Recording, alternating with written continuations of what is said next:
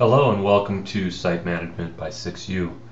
Today we're going to look at how to upload a PDF file and then link to that in a document by using the site administration.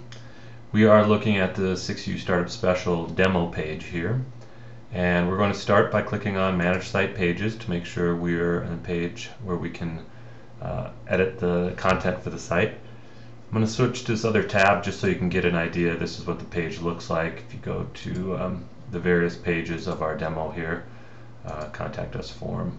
So today we're going to add a link here on the hosting page. So let's go back to site management and we'll look for the page hosting here. Go across to edit. That's going to open the page and our editor here. You'll see the content that is visible on that page. We're going to use the button here called Insert Edit Embedded Media.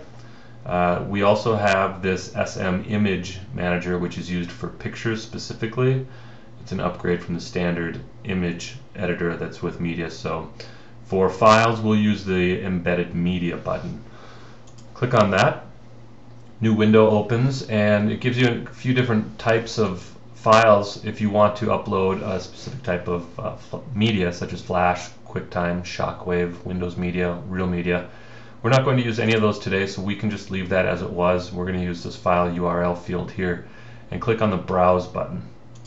That's going to open up your computer so you can look for the file you'd like. These are the current files that are listed. You'll see there are none there.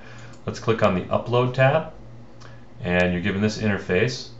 Click on Browse, and this is where you can navigate on your computer and decide what file you'd like. We're going to do this website design pricing. You can put in as many files as you'd like here and it will upload them all. We're just going to upload this one. It's recognized as PDF and has the size. Let's click on Upload, and there you go. It gives you progress below and it'll show you that it's been uploaded here. Now we can go to Browse, and you'll see that file is indeed located on the web server now. You can also, if you want to edit it, you can go back to delete that file. You can select delete and delete files if you needed to.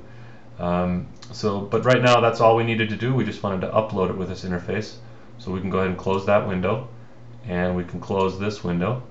Let's go ahead and link to that document now. So here we have an area. Set my cursor after that paragraph. And let's put a couple returns in, and we'll say pricing document.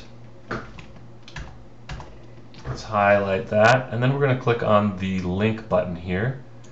When we click on link, you'll then see the properties of that link, and let's click on the browse button here for the URL we want. And you'll see in this list, here we are, Sixu website design pricing is a document we just uploaded. And we'll click on that, and let's go ahead and have that open in a new window.